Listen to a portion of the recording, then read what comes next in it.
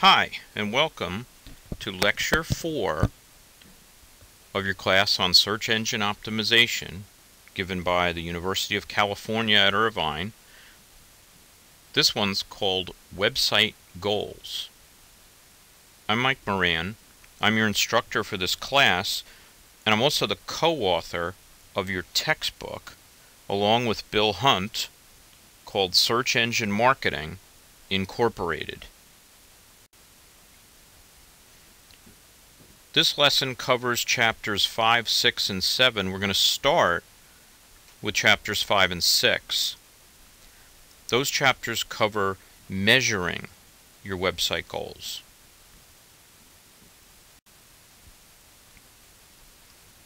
So we have to start by asking ourselves, what is a website goal? And the goal of your website is basically what you want the visitor to your website to do. So, do you want them to buy something? Do they buy something online with a shopping cart? Or do they buy something offline? It's possible that your website isn't even designed to help people buy anything. It might be designed purely for brand awareness. Or you might have a website that wants people to donate money or volunteer for a charity. So the goal of your website is driven by the goal of your business, whether it's a non-profit or profit business. We're going to spend most of the time talking about selling things, because most websites are for businesses. Most of those websites are trying to get people to buy things, either online or offline. And so that's what we'll focus on. But you should understand that the goals that you might have for your website, whatever kind of website it is, all of the kinds of things that you try to get people to do, the way you persuade them to do that is pretty much the same. And the kinds of ways that you approach search marketing based on those goals is pretty much the same no matter what the goal is.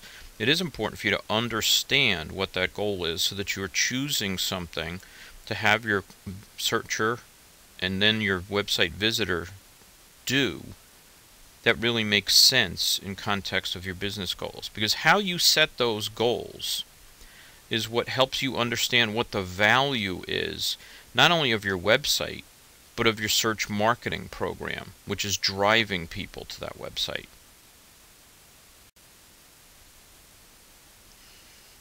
So what kind of website do you have? Are you trying to drive sales online? Are you trying to move people offline to buy something? So you're trying to send them to the store or have them call you on the phone? Or are you leaving the web experience at an earlier point where you're just creating a lead that perhaps an offline in-person sales force follows up on? Or are you leaving the web process even earlier because all you're trying to do is to get market awareness? You're trying to get them to think about your cereal the next time they walk into the grocery store. So all of those things are about buying something. For web sales, the whole process happens on the web. For offline sales, all but the last step happens. For leads, you jump off the cart even earlier. For market awareness, even earlier yet. And then there are other kinds of sites that are designed to inform or entertain or even to persuade. And so those sites might be more media sites, gaming sites, news sites. They might also be sites for nonprofits, for charities, where you're trying to persuade someone to take some kind of action.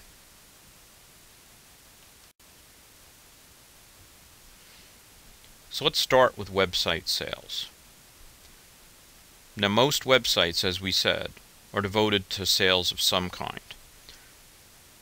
Honestly, most sites don't sell online. And so we'll talk about those as we look at other kinds of sites. But if you do have a shopping cart on your website, if you do sell online, then you are driving to website sales. And so that's really what you want to focus on, is you want to understand, first of all, that your goal for what you want people to do is to put things in the shopping cart, is to check out the shopping cart and buy something. And so you don't want them to have to move offline for the purchase. Now, it could be that you also sell offline, and if so, then you have multiple goals for your website, because there might be some people who, for whatever reason, don't want to buy online. It could be that they are uncomfortable about providing their credit card information. That isn't terribly common in the US, but it still has, in some emerging markets, that's still an issue. It could be that they want to try on the clothes, or they want to try out the cellular phone and see how it feels to them. There could be reasons why they would want to move offline, even though you sell these things online. And so, if your only goal is for web sales, and you don't sell anything offline, then you don't have to worry about these things. But if you have multiple goals, then you need to think through the fact that you have more than one goal for your website. So let's stick to just thinking about what your goal is for web sales. So even among web sales sites, there are a couple of different types of sites. So there are online commerce sites, and there are pure online sites. So if you think about how online commerce works, you make the purchase online, but you deliver offline. And those can be still very different kinds of businesses. So we usually think of online commerce as something like Amazon, and most online commerce sites are like that, where there's a fairly easy to break relationship with the site, because it's very transactional. You can buy a book from Amazon today, you could buy a book from Barnes & Noble tomorrow. There's not really anything hooking you to Amazon, except maybe you've had a good experience in the past and you trust them, and so you might come back. On the other hand, an online commerce site could be something like Peapod, the grocery delivery service, where the more you use it, the more you want to use it, where you wouldn't probably decide, I'm going to go buy groceries from someone else, because it's fairly painful to get set up, to be part of the program. You need to create shopping lists for yourself. There's all sorts of setup that you have to do. That once you've done it, you pretty much stick with the same vendor in order to buy groceries. But both of these businesses are different from pure online businesses, because although you do all of the shopping online, you do have to wait for some kind of offline delivery. Pure online businesses, you not only shop online, but you deliver online too. So you might think of iTunes as a classic example of a pure online business, because the delivery happens as a download. And so once you've chosen which song you want, then all of a sudden you're all set and the thing delivers and you have it immediately. You don't have to wait for an offline delivery. But you need to think more broadly about pure online is. So think about businesses like E-Trade, where you are online making a decision to buy a particular stock, and you immediately buy it, and it's added to your portfolio. Your credit card or your checking account is debited, or your brokerage account is debited, and the transaction's done. You own this. It's been delivered. And so think about your business in terms of whether it's online commerce, where delivery happens offline, or it's a pure online business where the online delivery happens as well.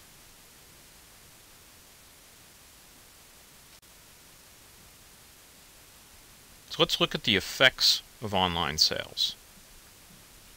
So when you think about what happens when you're competing with other businesses online, the immediate thing that happens is that price starts to emerge as one of the biggest ways of differentiating. If you think about how retail stores differentiate from each other offline, one store might be preferable to another store because it's closer to your house. And so that's the location is actually a huge part of differentiation offline, whereas online, all of the websites are equally far away. So it doesn't really matter which one you go to from a consumer's point of view, because they're equally easy to get to.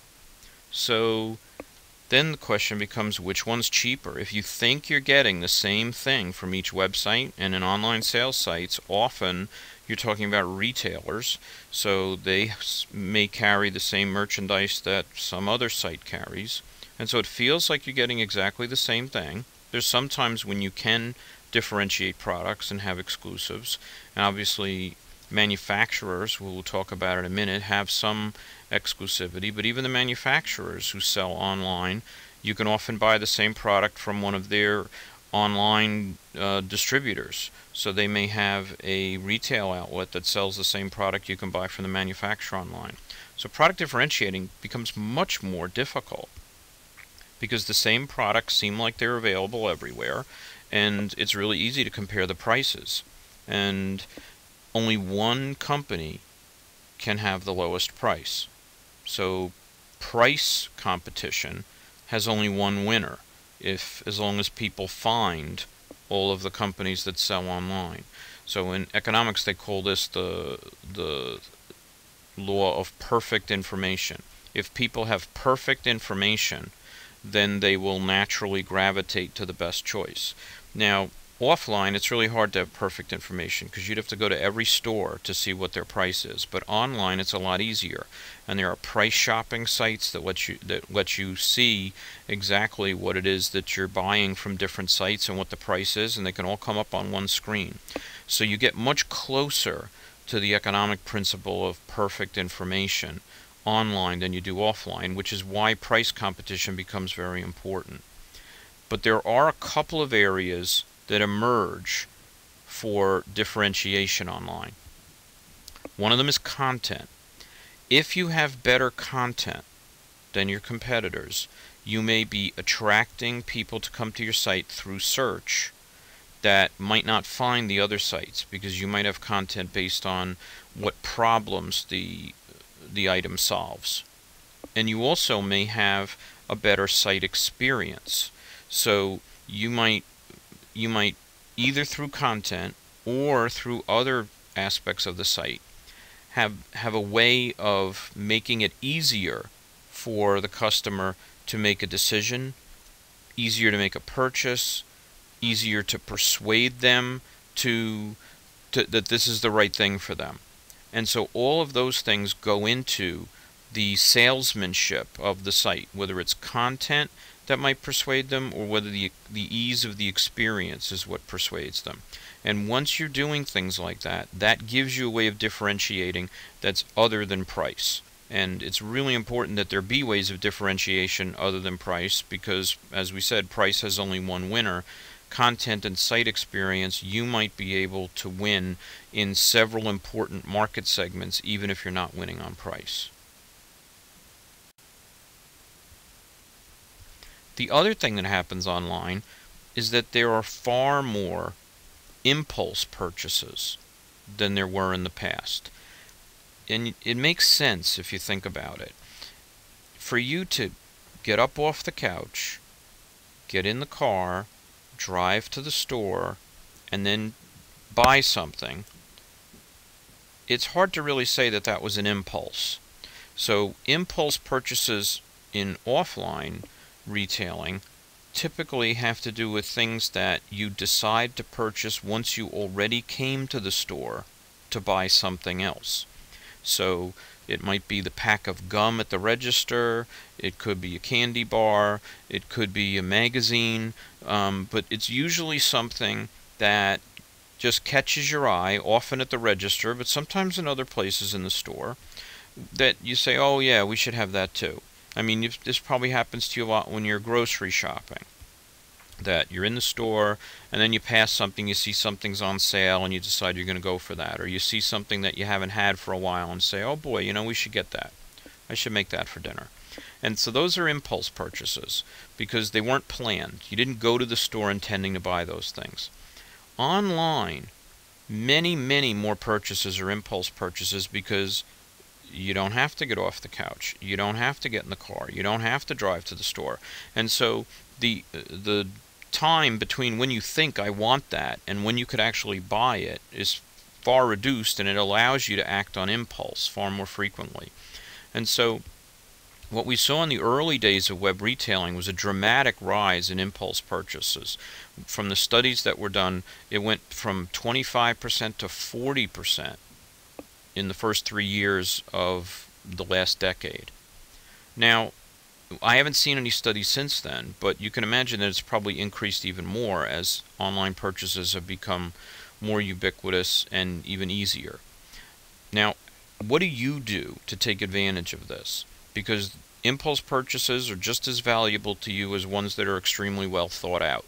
So how can you not only take advantage of having all the content and site experience that allows people to make well thought out purchases, but how can you also help them make impulse purchases? Now, for some of you, this won't be helpful because people aren't going to make an impulse purchase of a swimming pool, right? But if you do things where you're selling online, then a lot of online purchases can be impulse purchases. And so the question is, how do you do that? So there's several different things that seem to trigger impulse purchases. The most important one is a deal.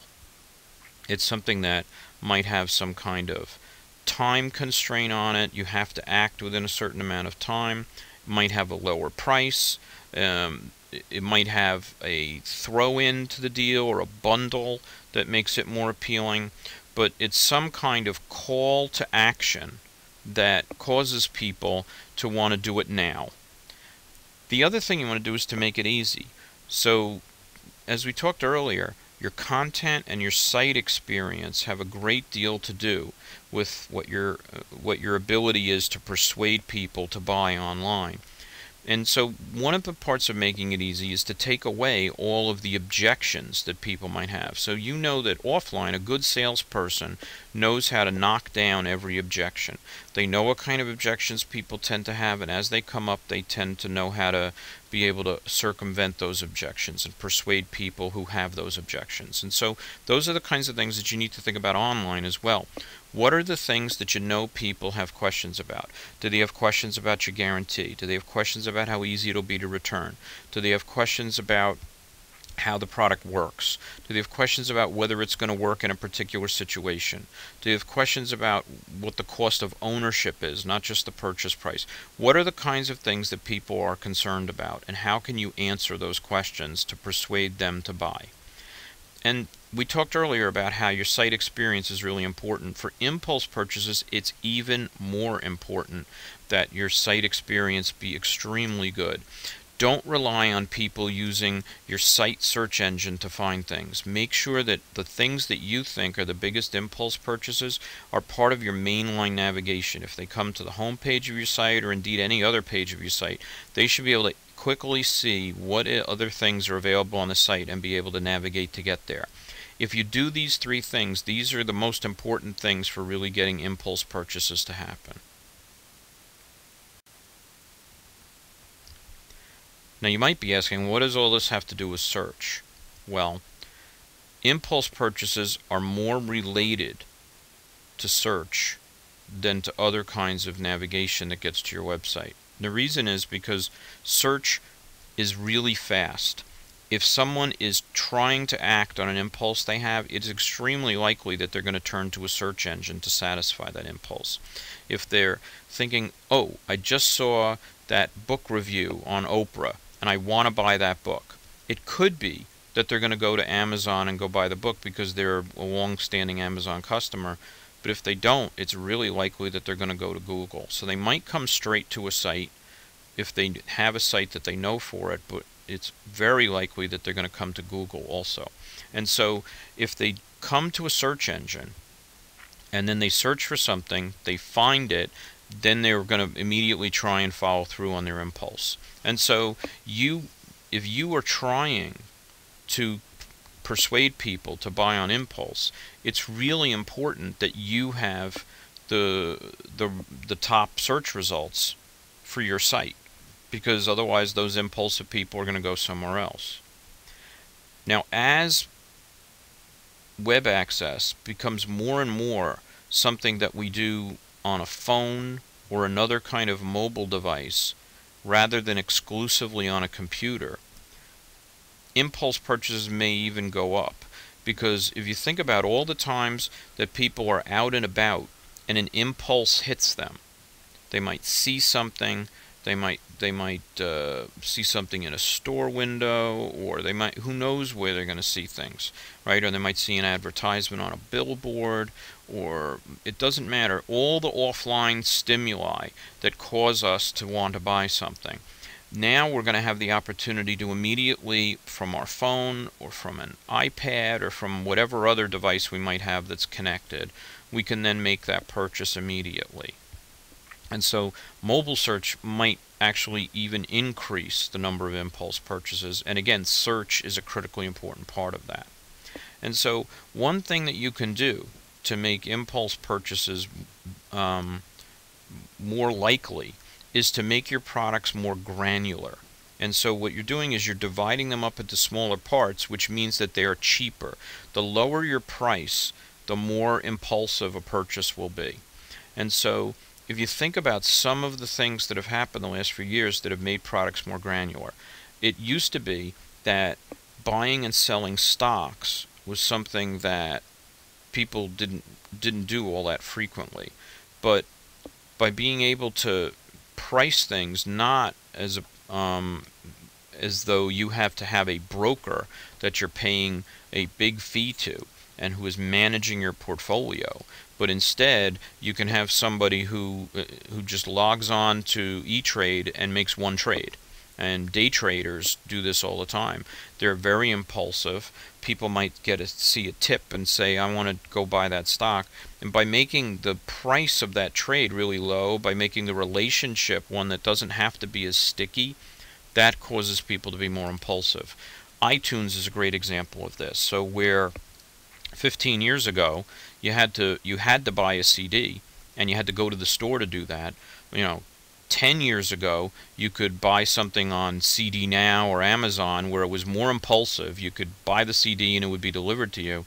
Now with iTunes, you can go onto iTunes, find the one song you want, not a $15 CD that has 10 songs on it, but a $1 song, and download it immediately. And so that immediacy matters. But also the $1 for one song makes it something that seems very impulsive, like buying a lottery ticket.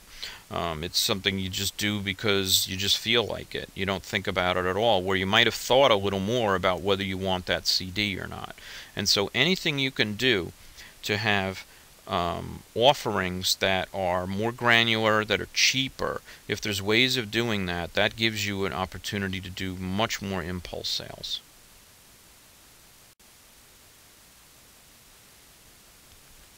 Okay, so let's look at another difference between different kinds of web sales sites. So we already talked about online commerce versus pure online, but here's another difference. Retailers versus manufacturers. So they both might sell online. Obviously they both might sell offline as well, or both. But even though they might sell some of the same products, a retailer might carry a manufacturer's products, they're going to have different benefits to their customers. And so let's think about what those benefits are. So with a manufacturer site, its breadth of products is not going to be the same as for a retailer site. So a manufacturer is only going to carry its own products. And a retailer is going to carry products from many different manufacturers. And in fact, that's part of the value proposition for a retailer, is that if you know you want a DVD player, you can come to me and I can show you every different DVD player that there is. Whereas a manufacturer has a different value proposition, where a manufacturer is going to talk to you about much more deep and detailed information about its own products than you would expect to find at a retailer. Now, the objectivity of that information, on the other hand, is something that you might be a little more concerned about. The manufacturer is going to paint its products in the best possible light, where it's more likely that a retailer would have objective information. Now, retailers are trying to get you to buy things too, so it's not as though their information is totally objective, but their information is probably more even-handed than the manufacturer's information. On the other hand, it's probably less detailed. And also, if you think about how retail sites have started to evolve, it's much more likely that a retail site is going to have online ratings and reviews from customers than a manufacturer's site, although it's possible for each of them to have such a thing. And that information you would expect to be the most objective information. The other thing that you need to think through is that the frequency of return visits differ a lot between manufacturer and retailer sites. Retailer sites people might visit very frequently, while manufacturer sites not so much. Because if you think about how manufacturing works, you're unlikely to have the need to visit the same manufacturer as frequently as you might visit a retailer.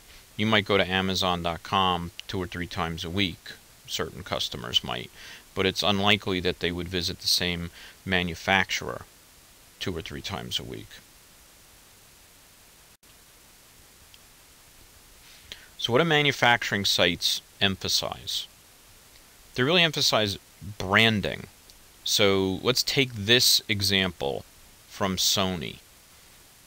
So Sony style is really emphasized. And so the idea is that if you are coming to a manufacturer's site, it's very likely that you have some level of brand loyalty to Sony, or else you probably wouldn't go there. You probably would go to a retailer site. And the navigation is built around all the different products that Sony provides. And you can see, just even from this page, that there's deeper information and deeper choices about the product line than you're likely to see at a retailer site. And so manufacturers' websites, they have a shopping cart. You can see the buttons at the bottom, just like a retailer site does. But they're much more likely to be offering bundles, as we see here, that are bundles of their own products. Whereas a retailer site, those bundles might not even be offered. They'll sell you each of those things individually. It could be that the price that the retailer offers you is even lower than you get from the bundled price. I mean, it depends on the retailer whether that's so or not. But manufacturers are really letting you know that those things work together. So that's another way that they're providing more information, whereas on a retailer site, you have to figure out whether the different games work on that machine, whether the controller works with that machine. Whereas if you go to the Sony site, they'll show you all the different ways you could use a PlayStation. They'll have different packages. They're guaranteeing that these things work together. Whereas if you're on a retailer site, you're kind of on your own with those kinds of questions. But retailers have choice. So if you look at buy.com and you're looking for that same video game machine, you've got multiple manufacturers. You're looking at navigation within product categories across those manufacturers, and the emphasis is on deals. The emphasis is on how you can make your deal now, how this is the lower price, how you can get, and they have a bundle as well. It's not clear whether that bundle is all from the same manufacturer or not, but you can see that this is a different approach. Buy.com really doesn't care whether you're buying a PlayStation, an Xbox, a Wii. They don't care. And so they want to offer everything they have, and then you can figure out what it is that you're going to buy. And so someone could come to Buy.com intending to buy a PlayStation and instead end up buying a Wii. And Buy.com is fine with that. They don't care. Now, that is much less likely to happen on a Sony site. You'd have to abandon the Sony site to go to the Nintendo site if you were going to go to another manufacturing site to buy a Wii. And so some customers use manufacturer's site to research and retailer sites to buy. Others do all of their work on the retailer site. There are others who are more brand loyal that do all of their work on a manufacturer's site. But the purpose of looking at these things is to help you understand what kinds of things help manufacturers versus retailers to be persuasive. Manufacturers are not going to become persuasive by offering their competitors offerings, where if you go to the Sony site, you're not expecting to see them show you an Xbox, whereas if you go to a retailer, you are expecting that. On the other hand, retailers could mimic manufacturers and try to develop more detailed information. So they have the opportunity to do that. And they also have the opportunity to create bundles that they're promising will work together. And so a lot of the things that have distinguished manufacturer sites are things that retail sites could emulate if they desire to. So let's look at offline sales sites. We've spent a lot of time looking at online sales. So most, quote, offline sales sites also do sell online. You can see this from Circuit City. This is a couple of years old, this screenshot, but it makes the point. Circuit City isn't around anymore, but the point is still there, that what Circuit City was doing on the website was to emphasize not only that you can add something to the cart on the website, but also that you can have very fast in-store pickup. And they're emphasizing that in a couple of ways. At the top, they're saying free shipping. They're also saying, or choose 24-minute in-store pickup.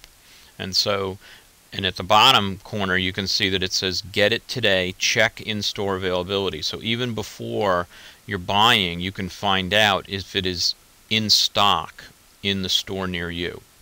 And so this is a way for retailers to take advantage of the fact that they have all of these stores everywhere.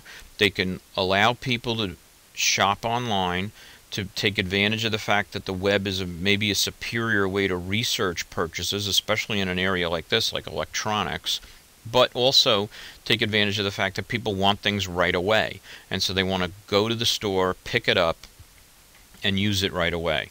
And so that's something that they can emphasize on the website. And so offline sales sites have the requirement that they figure out how to get the consumer to change channels and buy. Because now in this case you could buy online, but for some people who do want to buy offline, you have to make it clear that this is how they can change channels and do what they need to do. Now lead sites are a little bit different, and they are typically sites that are like offline sales sites in that you do some shopping online and then you buy offline, but the switch happens earlier in the process. So you're typically in lead sites, you're pretty much trying to identify who you want to work with offline, rather than going all the way through to identify exactly what you want to buy, and then all you have to do is purchase offline. So lead sites, you typically switch offline earlier in the process. So what are the kinds of purchases that use lead sites? So real estate sites. If you're out there looking at homes for sale and you identify 4 or 5 different homes, then what you're really doing is you're trying to figure out, okay, which realtor or realtors do I need to work with? And you might say, okay, well, I can call up a realtor. They can show me all of those homes. You might be saying to yourself, well, if 4 of the 5 are actually listed by a certain realtor, maybe that's the one to call up. You also have the same thing going on with home improvement, where you want to replace the bathtub in your bathroom. You're basically trying to find out who you're going to work with. So you might be looking for plumbers, or you might be looking to see if Home Depot offers services, or Sears offers services along with the product that you may want to buy, the particular bathtub. Life insurance works the same way. So you might go to the site and see what kind of life insurance is available. You might even get an online quote, but you're probably likely to purchase offline, where you go to an agent or you call up on the phone. You can close life insurance online, but it's much less likely. Estate planning is another area where you might be looking for a financial advisor and someone who has that estate planning experience. You may not know whether you want someone with a financial background or a legal background, or maybe you want to have a financial advisor and someone with a legal background. But all of those things are things that you might research online, but then decide whose office you're going to visit. And were all consumer examples, but there are a lot of business-to-business examples. Most B2B products are things that are researched online and then bought either from an in-person sales force or on the phone, rather than being bought online. Many B2B products B2B offerings are for services. So those services are things that are delivered offline and often are customized. And so many of those things happen where you might be deciding which are the 5 companies I want to send an RFP to, a request for proposal, or which company do I want to have come visit me to lay out what they could do for me. And so those are the kinds of things that most of those things lead to people identifying their website as being something that drives leads rather than what you think of as an offline sale, because the people who you identify as leads are ones that will be followed up on from much earlier in the process. So you're going to qualify them, you're going to try and understand whether they are good fits for what you sell, and you're going to have probably some kind of offline sales team that works that lead through the remainder of the buying process.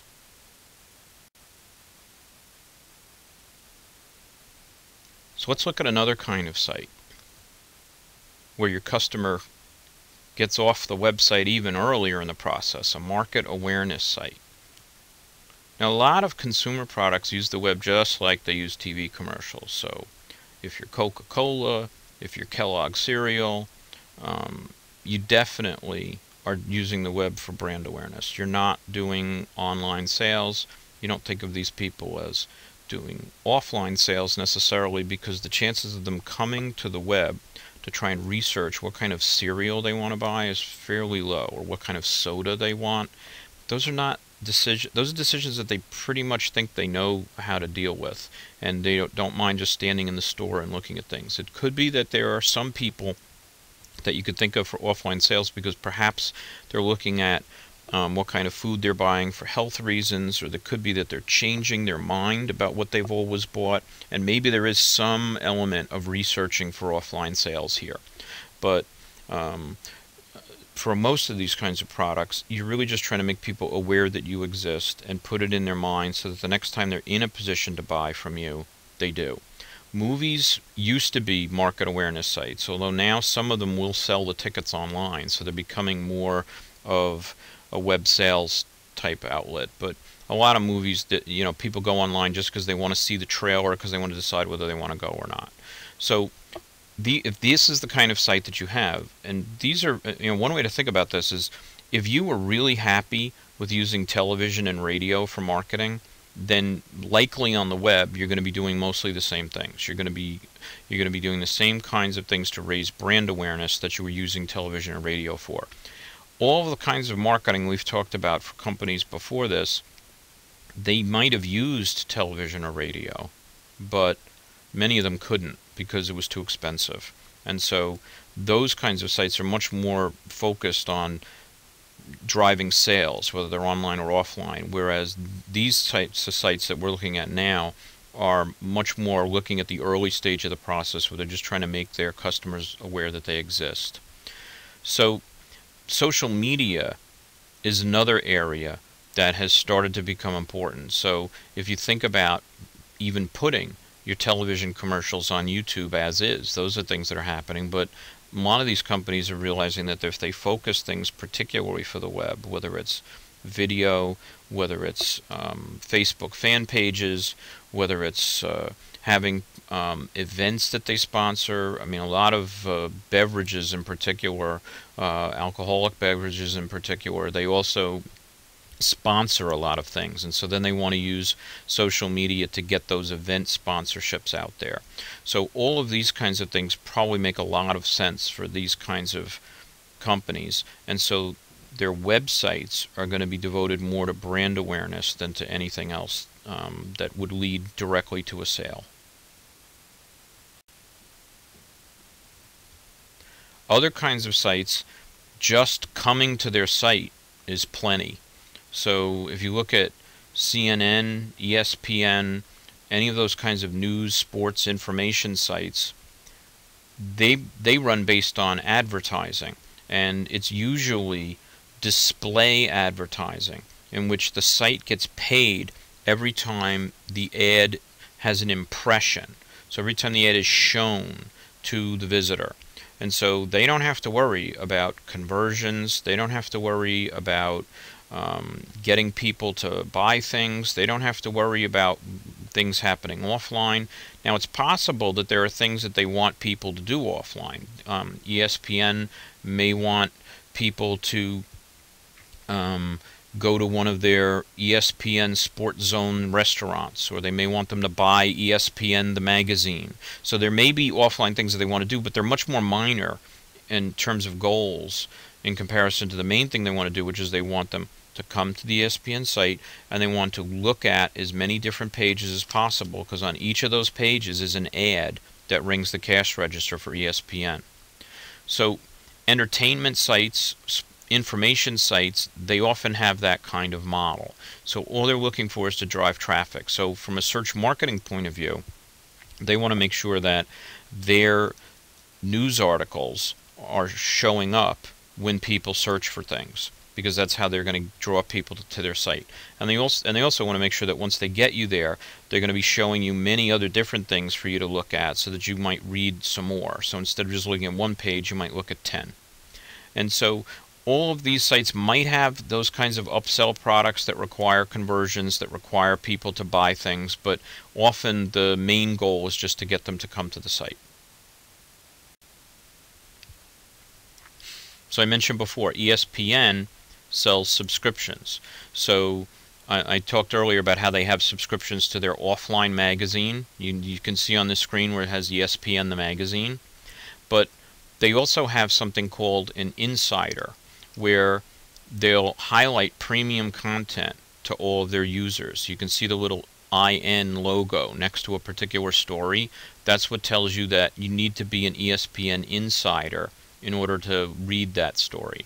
And sometimes they even give away some of this premium content, so that they'll show you one or two stories, but then if you try and look at a third one, then they'll say, okay, look, now you have to ante up and you have to pay what the insiders pay. And so their model is that they do make a lot of money from the free advertising, but then they also want an upsell for you to be paying them a subscription fee each month.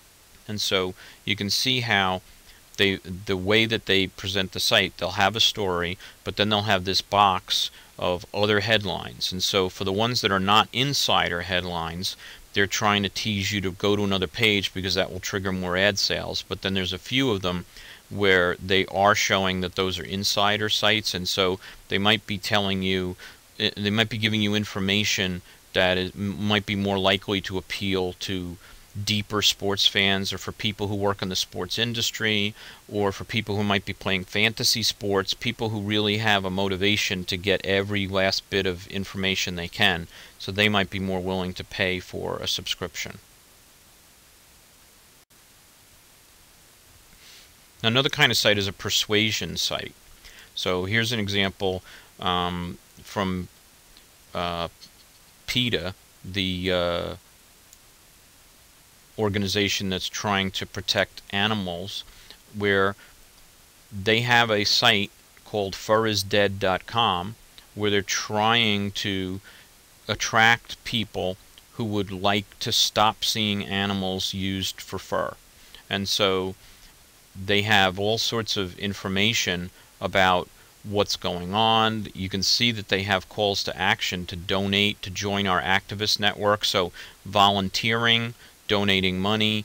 I mean, so what is it that you're trying to get people to do? So it might be, as in this case, that you're trying to sway public opinion.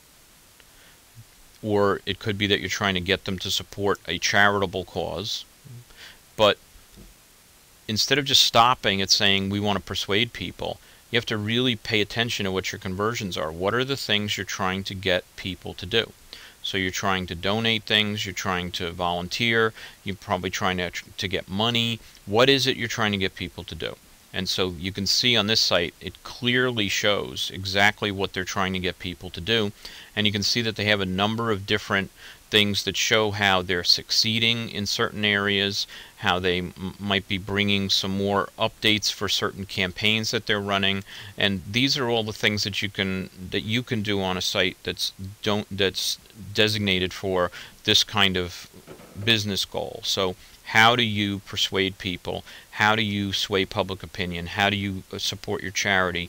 It all goes back to you having calls to action for the things that you're trying to get people to do. So those are what your goals are. So just like a business site might want people to buy, a persuasion site wants them to do something else. So no matter what kind of site you are, all of the things that we're going to learn about how to make a site more persuasive, and most especially how to get search traffic to come to that site, they all go back to the same thing of you needing to understand what it is you're trying to get people to do. So now that we've looked at a number of different kinds of sites, we want to keep in mind that there are different kinds of searches. So we had talked earlier in the course about navigational searches, transactional searches, and informational searches. And so navigational searches usually have one answer. So people don't usually want to type out a URL. And so instead of typing out Walmart.com, they're going to type in Walmart and let the search engine find Walmart.com. Transactional searches are when people are looking to do something like buying. And informational searches are when people want a broad overview of a subject, and there could be many different answers. And so each of these kinds of searches are searches that may help you as you're trying to drive traffic to your site.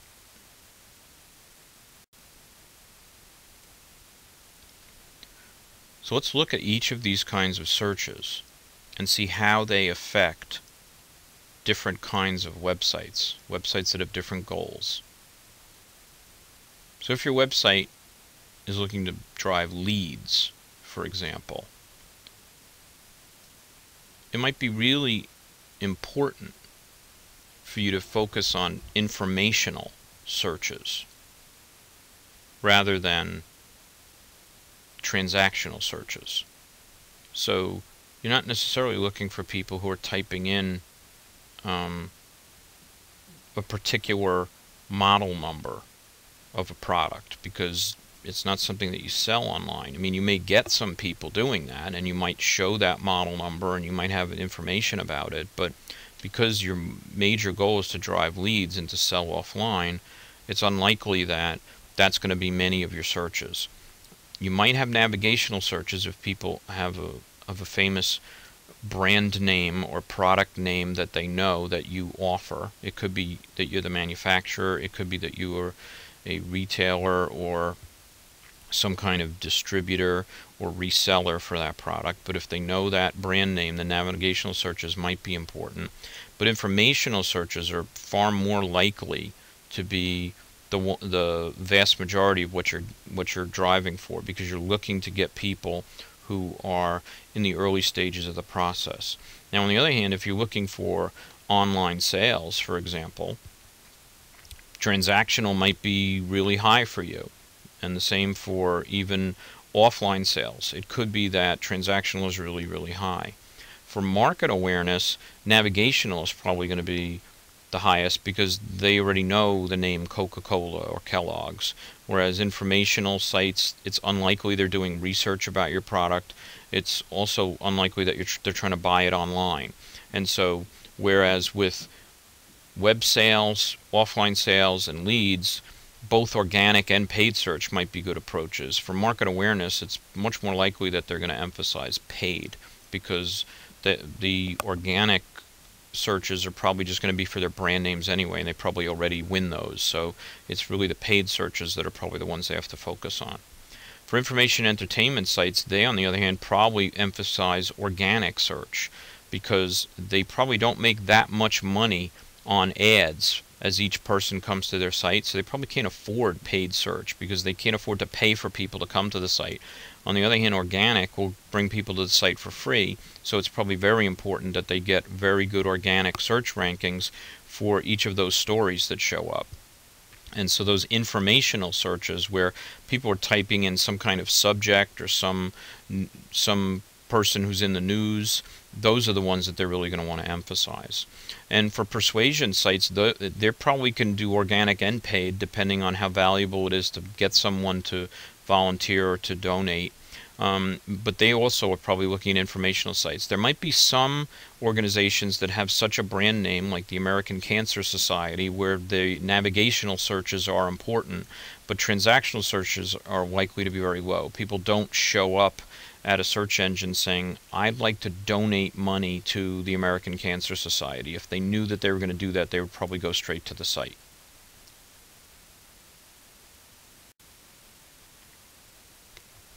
So we've been talking a little bit, we've used the word conversions a few times, and we've talked about website goals. And so what we really want to talk about is what your site is for. Now that you've looked at a whole bunch of different kinds of sites and you've thought through what they do, how they work, then the question is, what is your website for?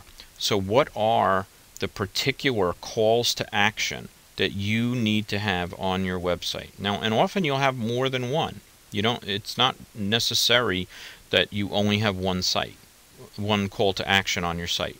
It is necessary that you have at least one, and you can have multiples.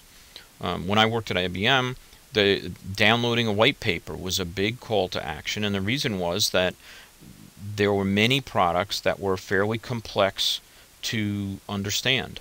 And so those white papers had a lot of information about technology or about consulting services, and these are things that could be shared with other people. So if there were more than one person making a decision, and a lot of times at IBM there was, then you could use this white paper to get people to move that marketing message through the organization. And so every part of those websites was trying to get people to download white papers. You couldn't look at any different page on IBM for those consulting services or those very expensive hardware and software products without seeing a white paper that they wanted you to download. But that doesn't make sense for every company. IBM was trying to drive leads for those expensive products, but you might be selling personal computers, and if you are, then you're going to have a shopping cart on your site. You might be selling swimming pools, in which case you're trying to get them to fill out a contact form. So it depends on what it is that you're selling. That drives what it is you're trying to get them to do. And so you have to think clearly about what it is that you're trying to get people to do. Understand what your call to action is, or your calls to action are, and then what you need to do is you need to design your website so that it persuades people to respond to that call to action. And if you do that, then you're suddenly going to find that it makes a lot of sense to emphasize search marketing to bring more people to your site to be exposed to those calls to action. And so that's really what the focus of this is. It might seem like all of the things we're talking about now don't have much to do with search marketing, but in fact they do, because all of the effort and the resources and the money that you have to put into search marketing, the only way you can justify doing all of that is if you really understand what the value of search marketing is. And so if you aren't focused on whether your website is converting people and whether these calls to action are resonating with them and what the value is each time someone does one of these things, it's going to be very hard for you to justify a search marketing program. You're unlikely to be able to get the level of investment, the level of effort that you need in order to be successful, because you don't know what the value is. You don't know what your return is on that investment. So let's look at what the math is. So how do you count conversions? How do you get people to do things on your site? So if you take a look at how many visitors come to your site, and then you know that you have a conversion rate of 1%, it means that you're actually getting 10 people to convert. And we're just using these numbers as an example. 1,000 could be the number of people that come every minute if you're Amazon.com. It could be how many people come every year if you're a small site. It doesn't really matter. What does matter is that those 1,000 people, they're the ones that you need to persuade, and the conversion rate says how successful are you of you persuading them. And so this becomes your base case. This is where you start. So wherever you start, you want to understand, what are my numbers for how many visitors come to the site, and how many am I selling? How many are doing that call to action? How many of them follow through by downloading the white paper or filling out a contact form? How many go to the end result on the web, regardless of whether they eventually buy offline or not? And then you need to start with that. And then what you want to look at is whether the things you can do to increase your conversion rate. What can you do to make your site more persuasive? Now, this doesn't have a whole lot to do with search marketing. It might have a little bit to do with which keywords people are using. It's possible that certain keywords have higher conversion rates than other keywords, and so you might want to emphasize those. But mostly this has to do with your site experience, with your content, with how persuasive your site is, with how good your products are, with how good your offers are. So it mostly has to do with other things besides search marketing. But nevertheless, this is a key thing to work with. If you can double the number of people that you're persuading, then you double the number of conversions, and that would be very good. Likewise, you can use search marketing or other techniques to increase the number of people coming to your site. If you double the number of people that come to your site, that's also good, because now you're doubling the number of conversions as well. And these are really the only two things that you have to work with. Whatever you do in digital marketing, you can either increase the number of people that see it, or you can increase the number of people that respond to it. And those are the only two things you really get to do. So if you're doing things in digital marketing that aren't designed to do at least one of those two things, you're wasting your time and money. You need to focus on how they're affecting these numbers. You don't have to be a math major in order to do this, but you do have to be willing to make decisions of what things are working and not working based on the numbers. The best of all is if you do both of these things. If you could double the number of people coming to the site and you double the persuasiveness of the site so that the conversion rate doubles, now you quadruple the number of customers that you were getting versus the base case. And this is really where you want to be. How can you take actions that will improve how many people see your marketing offers and how many of them actually respond to those marketing offers? That's really what the basis is of measuring the value, not only of search marketing, but of any other kind of digital marketing that you do. So in a sense, we made it a little bit too simple when we were thinking about the conversion rate, though. If we think about the conversion rate being the number of conversions divided by the number of visitors, that could be right, but it depends on your business. So if you're Toyota and you're selling cars, if the same person comes back to your site 3 times in 1 week, then it makes sense that they're only trying to buy one car. So it makes sense to divide by visitors. So if you know it's the same person coming back, then you want to divide by visitors and say that's my conversion rate. On the other hand, Amazon ought to divide by visits, because if you come to the Amazon site 3 times, you might actually buy 3 times. And so it depends on what kind of product you have, whether you divide for your conversion rate by visits or by visitors. And so you need to think about that carefully. Whichever you pick, as long as you stick with it, you're going to end up being able to compare your numbers from week to week, month to month, and understand when you're making your site better or not. And so it's a decision that you make at one point, but it's not all that important as long as you keep it the same. So you might be asking, how do you count all these things? Well, there's something called a web analytics system that you might already have installed on your site. There are many different kinds of web analytics systems, and all of those companies that make web analytics systems, they can all give you exactly what you're looking for in terms of counting the number of people that come to your site and counting how many of them buy. They can also tell you how many of those people came to your site from search engines. They can even tell you which keywords they typed into the search engine before they came to your site. All analytics programs can do that. Now, if you don't have an analytics program for your site, then the one to start with is Google Analytics, basically because it's free. So you don't have to justify anything to anybody. You can add the JavaScript code to each of your web pages that identifies that this is a page whose activity ought to be reported to Google Analytics, and then you can just log into a website that Google maintains for you that nobody else will see, that gives you a dashboard that shows you the traffic that you're having on your site.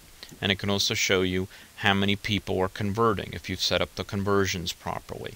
And so this will give you all the information you need to do the math that I showed you on the previous pages. So you might be asking yourself, what are the metrics that matter? You probably hear a lot of conversation about different metrics, whether it's email opens or ad impressions or page views or all sorts of things. And so what you really want to know to evaluate any kind of marketing is whether they saw your marketing. So you'll see you can use tools that tell you whether they actually saw your ad in paid search or whether they saw your organic search entry on the screen. And then what you want to know is if they selected it. If they selected it, they will come to your site as something called a referral. And so your analytics system can tell you that. And if they bought it, if they followed your call to action, then you will know that because you've set it up as a conversion in your web analytics system. So this is really what you want to know. Whether they saw your marketing, whether they chose it, they selected it to go deeper, and then whether they eventually converted. And so if you can understand those things, you can understand what the effectiveness is of your marketing, and then you can know when you should be changing things and what you ought to be changing, because you might have a problem that people aren't seeing it. You might have a problem that they're seeing it and they're not choosing it, or you might have a problem that they're seeing it, they're choosing it, but they're not buying. And that's what you then, and so then it gives you the idea of what to focus on next. So how does a web metrics system work? I talked about how you have to put some JavaScript code on your page. And so what really happens is that every time your page is shown, that JavaScript that you put on the page is pinging the metric server. So if it's Google Analytics that you're using, the JavaScript knows what server has Google's Analytics code on it, and so it's pinging that server that says someone viewed this page. And so a page view is then logged for that page. And so, but you do have some things that are a little harder to understand. You might not know what's on the page. So you might have a personalized page in which different calls to action show up on the same page. And so if you have that, then you need some other kind of metrics to help you know what things are on the page. For search marketing, this is less important. For search marketing, you pretty much care about whether the page was shown in response to someone coming to you from a search engine and whether the conversion happened. But for other kinds of marketing, there's limits to how metric systems work, so that you might need to understand what's on the page to help you understand whether your marketing impression was registered. So let's think through what people are doing on your site. So they might be learning about your offerings. They might be shopping, which means that they're putting a product together or customizing it, or they're placing a pre-configured product in a cart. and they're buying. So these are three big things that they're doing, and you have to think about what kind of searches they'd be doing when they're doing each of these things. If they're learning about something, then they're probably focused on a particular problem. So they'll be searching for solutions to their problem. On the other hand, if they're shopping, it means they already know the name of the product categories. They've already made a decision that they're investigating whether to buy one of them. If they're buying, then they probably already know even maybe what a model number is, and they're trying to figure out who to buy that from. And if you think about it, you need different kinds of information at each of these steps. If you offer someone a coupon when they're learning, they don't care. If, on the other hand, when they're trying to buy, you're trying to explain how your product solves the problem, they don't care about that either because they're already past that step. And so each step of the buying process requires different kinds of information that you want people to find in search. So let's take a specific example. So suppose you are running the Intuit website and you are in charge of their TurboTax tax software product. So what are examples of search queries for each of these steps? So here they are. So if you're learning, you might be looking for income tax advice. Now, what kind of a page would be helpful there? It's probably not one that says buy TurboTax now. It's one that probably says there's a lot of different ways that you can do your taxes.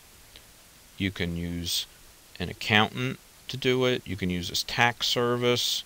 You can do it yourself. You can do, and list all the different things. One of them is to use tax software. And so by putting an article on your site or in other places in social media, it doesn't have to be on your website, that really explains things, that helps people to understand what their choices are. You can then, at the end of the article, say, if you're interested in doing it yourself, here's a way of making it easier for you by using tax software, and click here and you can come to our site. And so that's a way of attracting people.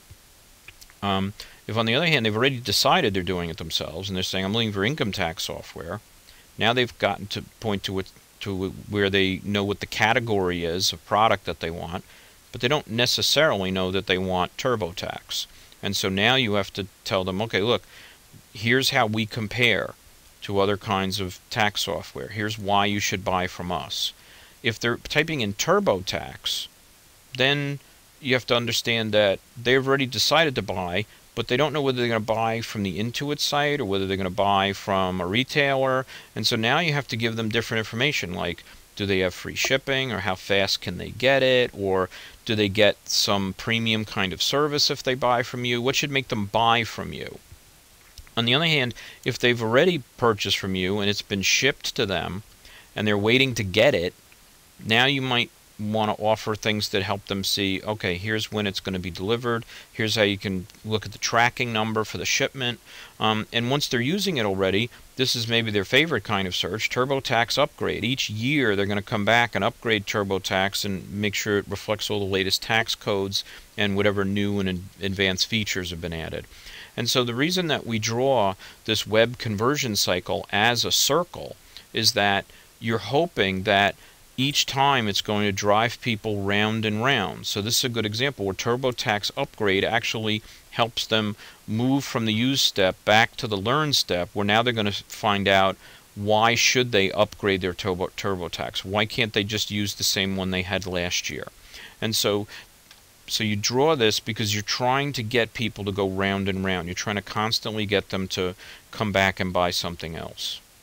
And so you might imagine with each of these different kinds of search keywords, there's different information people are looking for. So you can't just say, well, I have a web page out there that talks all about TurboTax, because probably the only of these searches that's good for is if someone types in TurboTax. If they type in any of other of these searches, they're probably looking for something somewhat different from that catalog page, and you need to provide it if you're going to satisfy them and keep them going to the next step. So now you have to think about what the web conversion cycles are for your site. So if it's a software download, every step is online. So they come, they learn, they shop, they buy, they're downloading it, which is a very quick step of receiving it, and then they're using the software.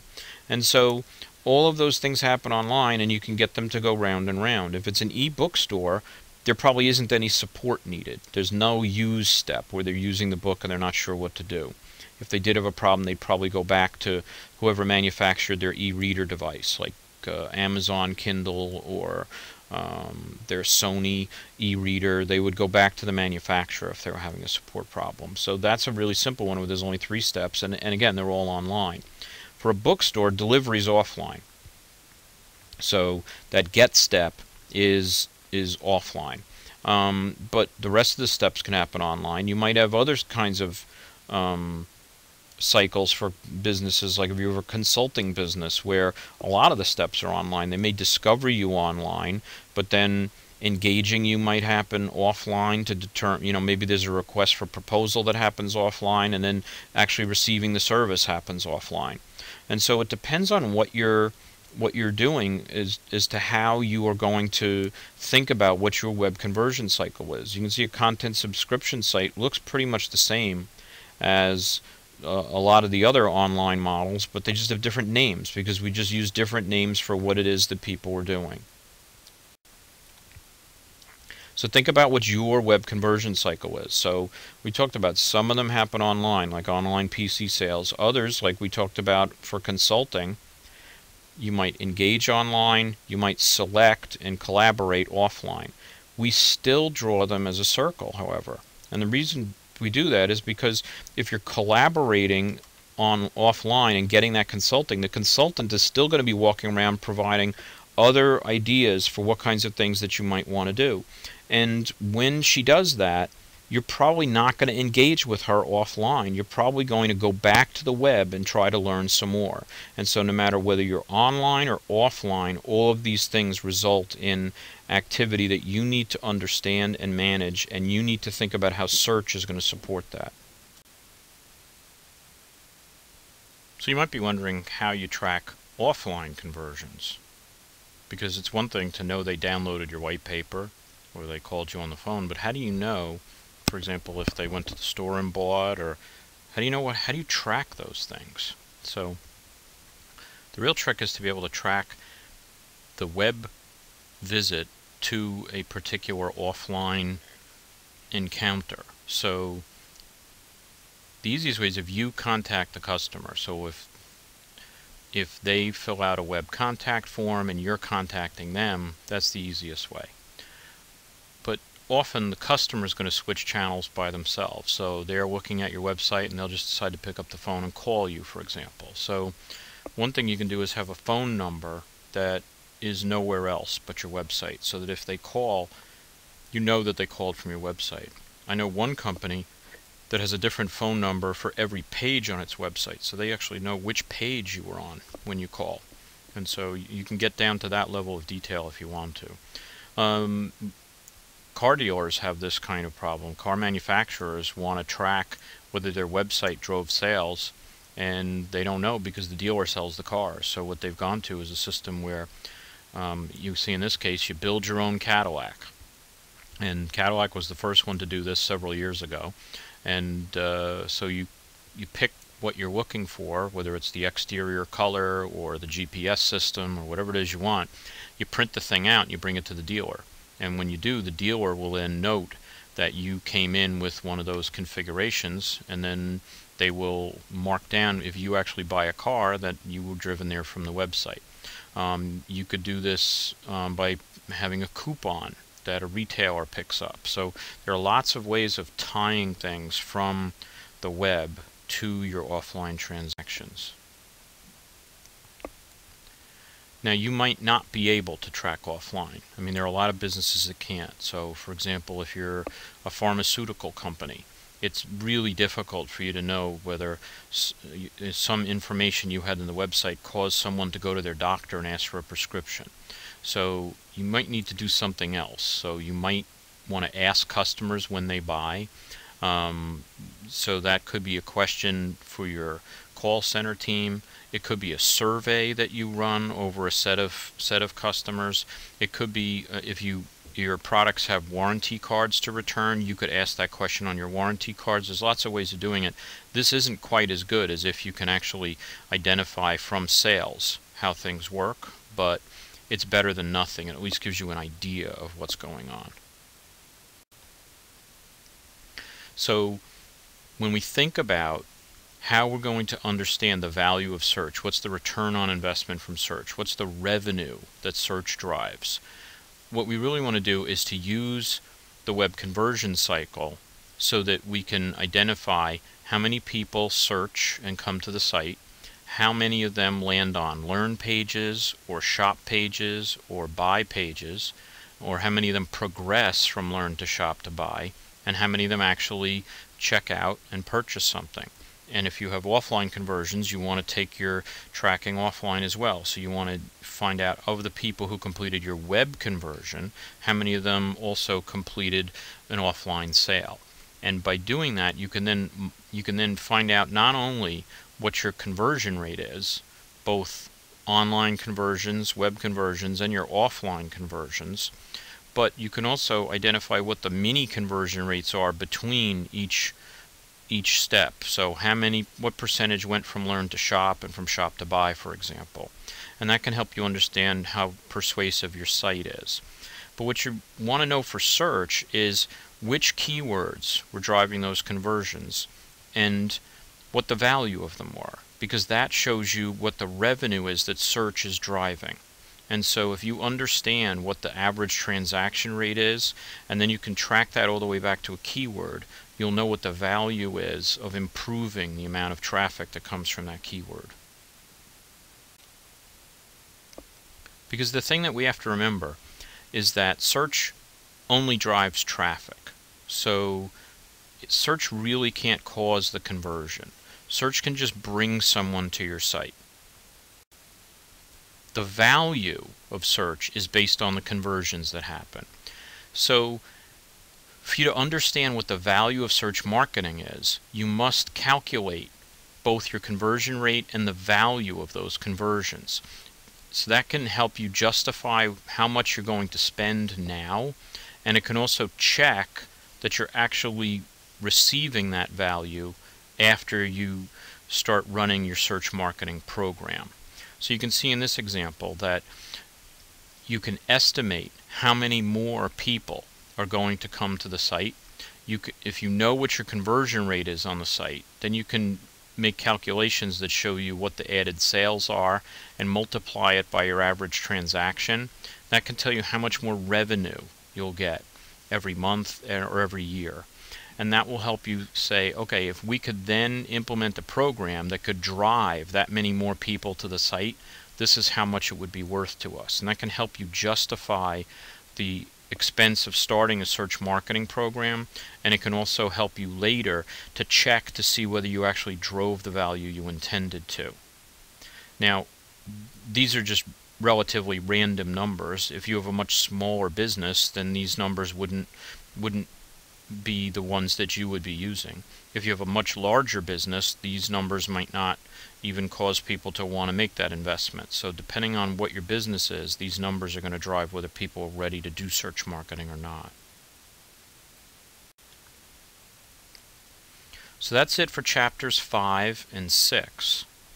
What we want to do in chapter 7 is to help you understand how you can use metrics to identify whether your search success is happening or not. So we started to get into that in the last slide a little bit, because we started to show, hey look, you can figure out how many more people you're driving to your site, but there are a lot of other things that we want to measure in search to help us understand how search marketing relates to those website goals that we identified. So before we get into those measurements, let's take a look at what are the kinds of things that we want to do. So let's review. For organic search, there's 4 steps. First is to get pages indexed. So you might want to measure how many pages are indexed.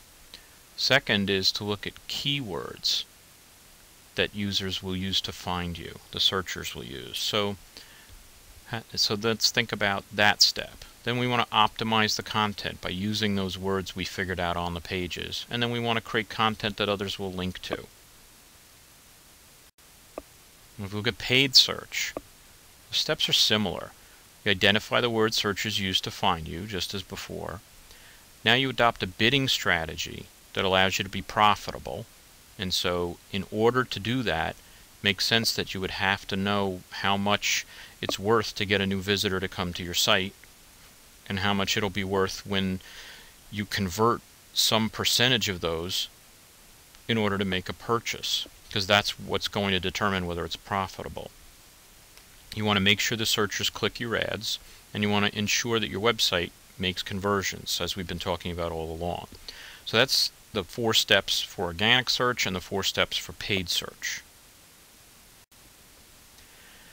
So you start by choosing your first campaign. So in the book, we brought in a fictitious company called Snap Electronics, and we wanted to choose that they were looking at digital cameras as their first campaign. So what we wanted to do is to identify how you look at which keywords people are using and how you pick which ones are the right ones for you.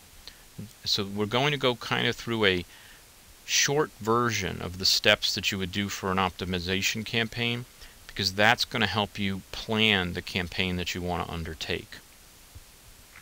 So obviously a good search term would be digital cameras, but there are a lot of companies that want digital cameras to be their #1 result. So you need to look at other things. So one thing you might notice is that some of these terms have to do with competitors. So Sony digital camera, Canon digital camera, Kodak digital camera. Those aren't really good matches for Snap.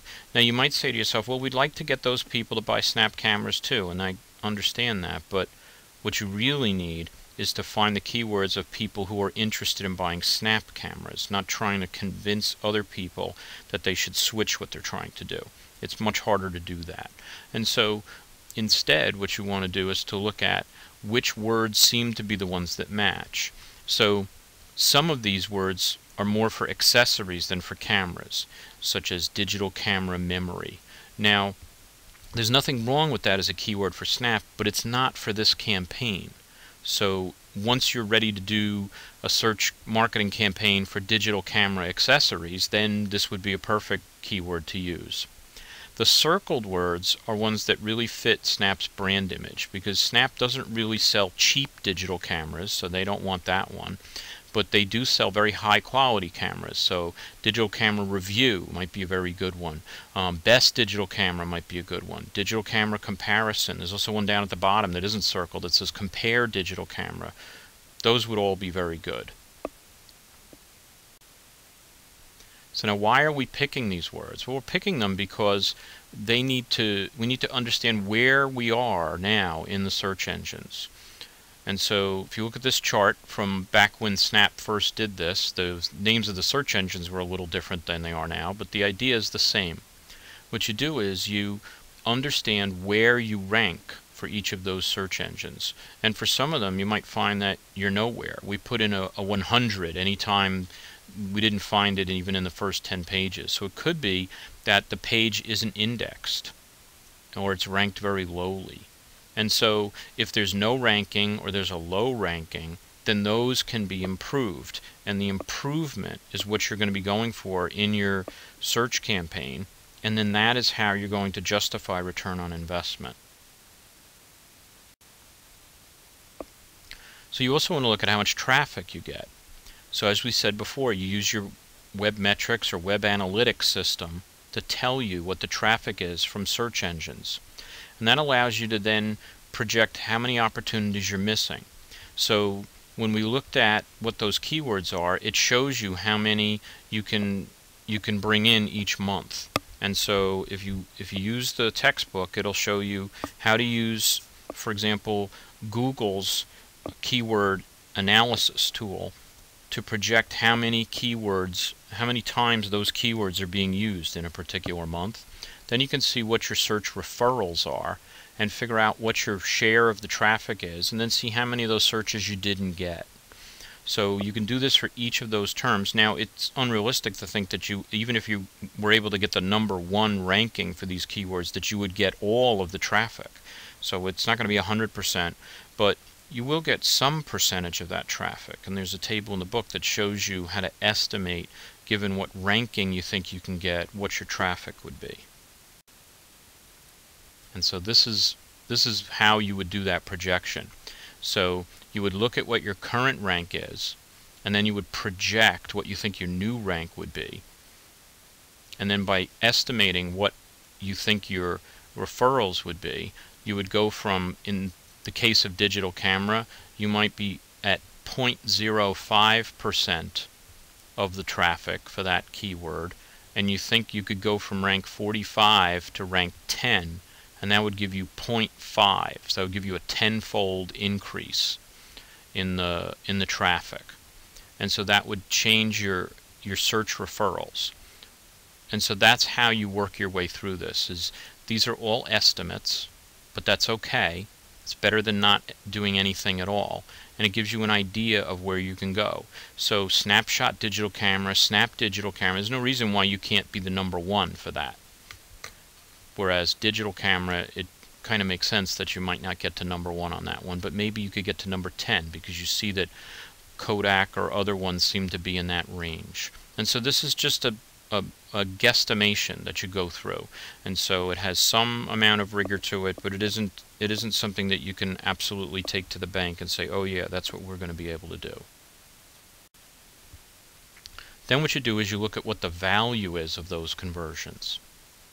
So by taking those and by adding up all the additional search referrals, and you can take the same kind of approach for organic as paid.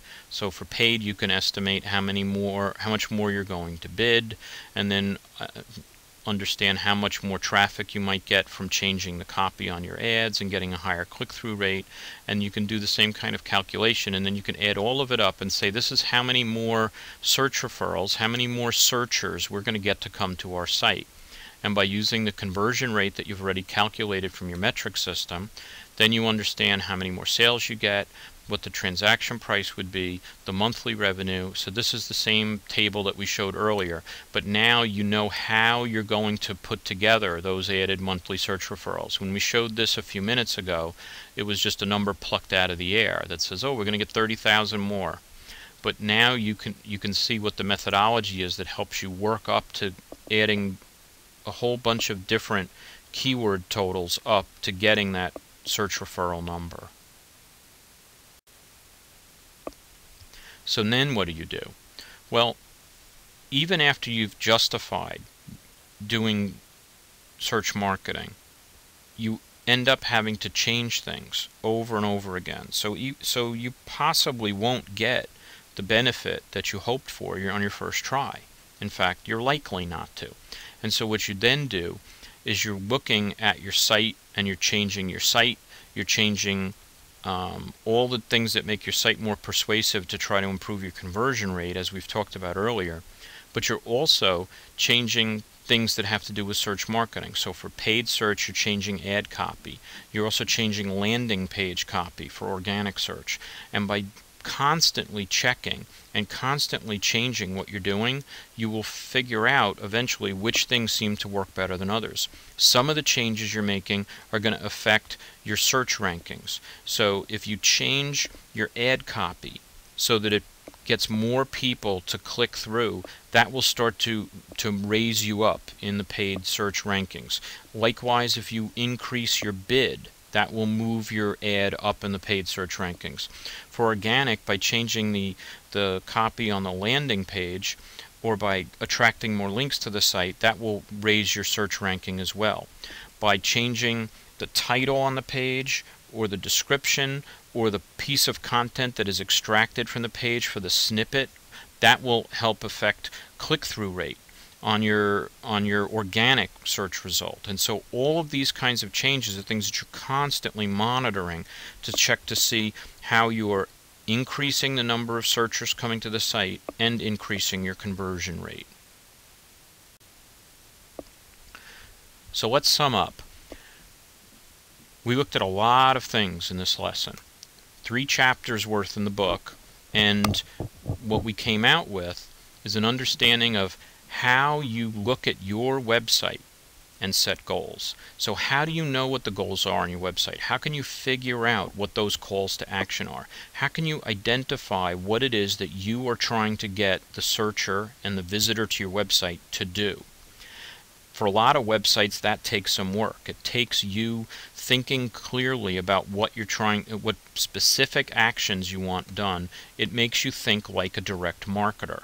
And so you have to be able to figure out what kind of response you want people to get. It's not enough in most cases to just say, well, I wanted them to read about our product. Sometimes that can be okay, but most of the time that you're looking for them to do something more. We also talked about how you can measure whether you're actually effective in getting customers to do such things. So are you getting them to do what you need them to do? Are they actually clicking on those calls to action? And are they coming to the site from search? And so are searchers coming? Are they clicking? Are they getting where you want them to go on the site? And are they converting? Those are all things that you can measure. Those are all things that help you understand the value of your campaign. And so if you understand how many people are coming to the site from search, and if you understand how they are then responding to the persuasiveness of the site and taking those calls to action, and for offline sales, if they're buying offline, and you know how much they're spending, so you know what for example, the average transaction might be, then you can justify your investment in search marketing, both paid and organic, and you can also later check up to see whether the improvements that you thought you were making in search marketing are actually coming through. So that's it for this lecture. Thanks a lot for the time you spent, and we'll see you next time. Bye.